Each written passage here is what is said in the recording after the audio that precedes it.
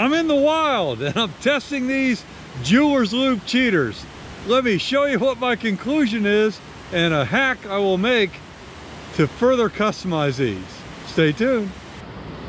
Over the winter, I got these cheaters, jeweler's loop, at Harbor Freight, and I attached them to my glasses using a zip tie right there. And these are so much more convenient than the cheaters that flip down from the bill of your cap.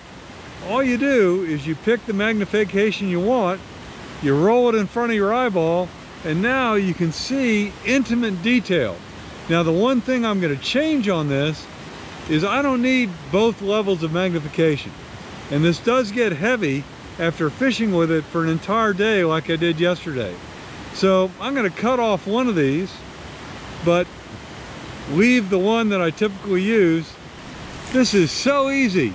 Take your fly, get it in focus, line up your tippet, bang, right on through. You can't get any easier than that. These came from Harbor Freight and they get my thumbs up, stream side thumbs up.